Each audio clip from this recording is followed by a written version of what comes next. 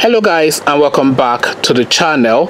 Now guys, now that Bukola Saraki is no longer in the Senate, having been voted out by his constituency, but a lot of people of course will argue that Bukola Saraki was not voted out by his constituency, that Mallam Buhari of course was determined that that guy was not going to return to the Senate, and he subsequently gave Mahmoud Yakubu instructions, and Mahmoud Yakubu of course then carried out that instruction, which then led of course to Bukola Saraki not being in the Senate. That's the conspiracy theory. That's not proven, but that's what a lot of people feel.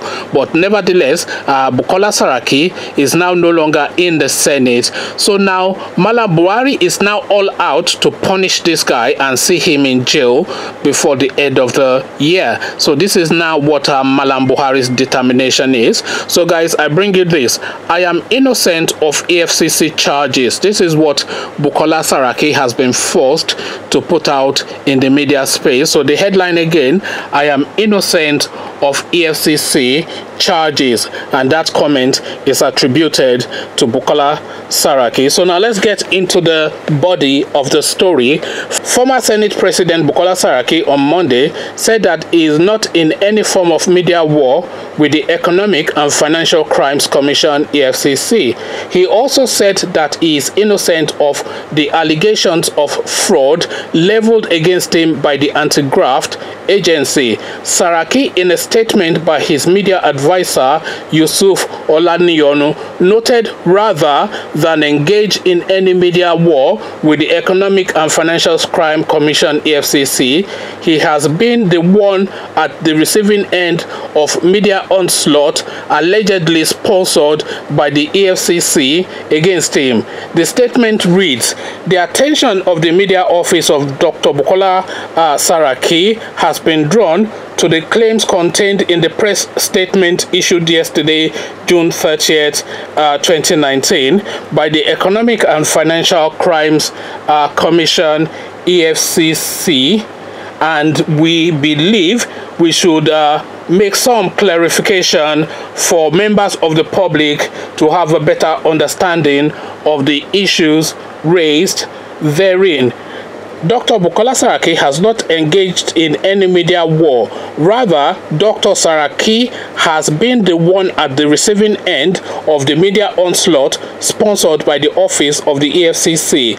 Various documents and court processes from the agency has been given to a particular newspaper for publication.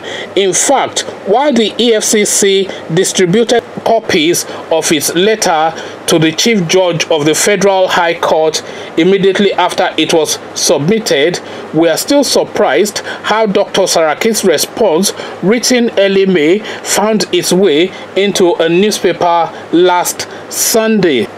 It should be known that if we are interested in leaking the letter, we would not wait for 7 days to do that. Dr. Saraki believes he is on firm ground on points of law and has nothing to be afraid of. He is innocent of the charges. We need to reiterate that Dr. Saraki is not interested in obstructing any investigation by the EFCC or any security agency. While the EFCC claims that it is investigating the office of the Senate President between 2015 and 2019, we make bold to say that it is just a wild goose chase. The office has nothing to do with contract awards and handling of finances of the National Assembly.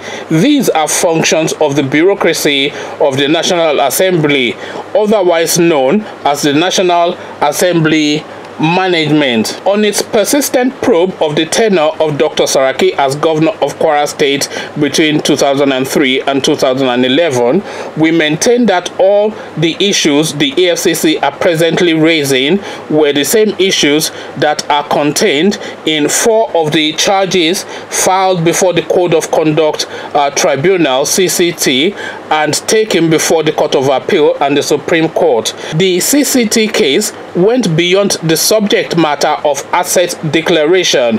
They raised issues about assets, how and when they were acquired, the sources of their funding, and the bank transactions of Dr. Saraki. that is why we maintained that since the issues have been determined by the courts up to the Supreme Court, the EFCC is just on the persecution and smear campaign with its current investigation. At the time the CCT charges were filed, it was generally believed some of the charges rather should not have been lumped up with the asset declaration issues. However, in their desperation to nail Dr. Saraki, some of the charges that contained insinuations that Kwara State funds were paid into accounts owned by him and companies in which he was interested were filed, and twice the charges went before the highest court in the land and he was discharged and acquitted. It is also the reason that Dr. Saraki believes that the current investigation constitutes an infringement on his fundamental human rights. In the exercise of his belief in the judiciary, he has filed a case seeking the court to intervene for the protection and enforcement of his rights. So now this is now the goings on within the Nigerian space. Like I said, these guys, they will chase this Saraki guy to the bitter end. Hopefully they don't just extrajudicial him. We all know what that means within the Nigerian space. We all know that Mallam Buhari is capable of anything.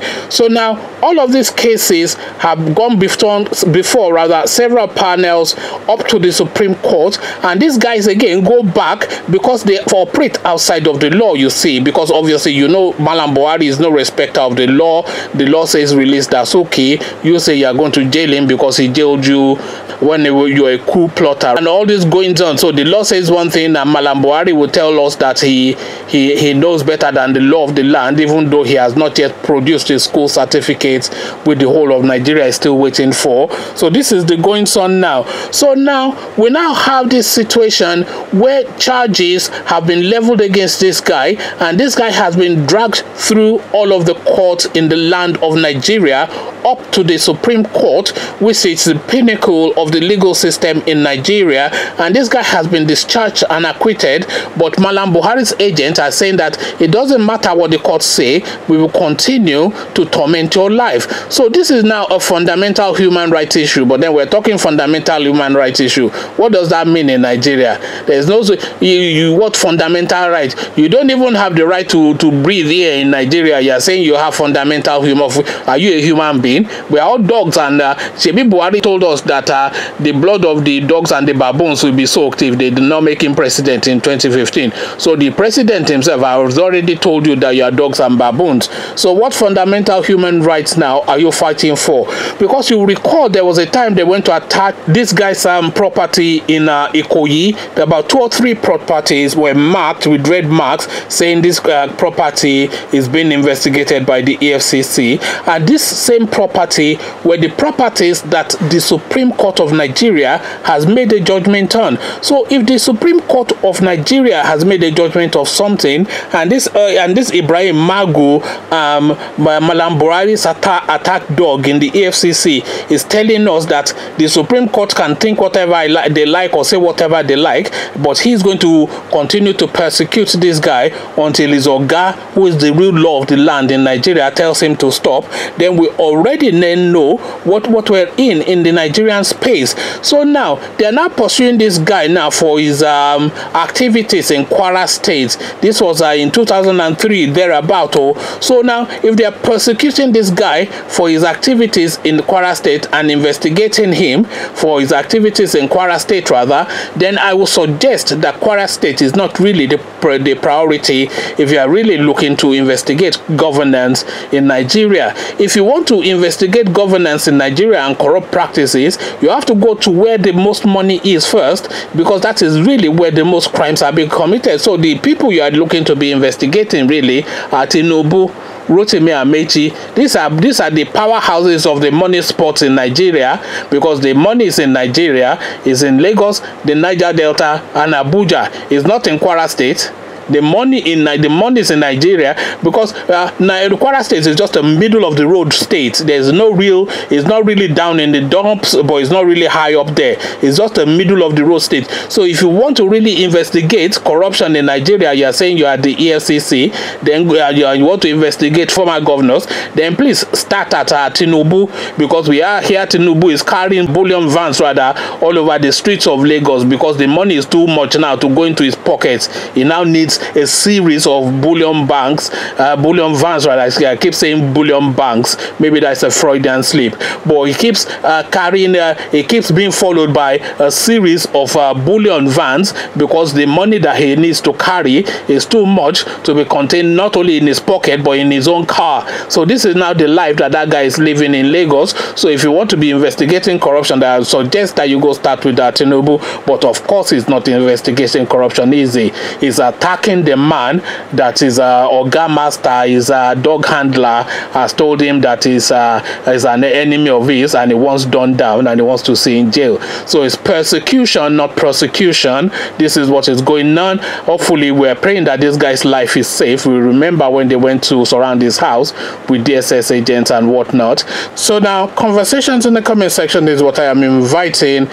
Persecution or prosecution is the question that I'm asking. Bukola Saraki is the subject matter, but you can replace Bukola Saraki with anybody else that is opposed to Buhari. He's ready to gun us all down straight on the street, and he already has his agents, the herdsmen, monitoring us in our own street where we sleep. So now this is the conversation that I want to have with you.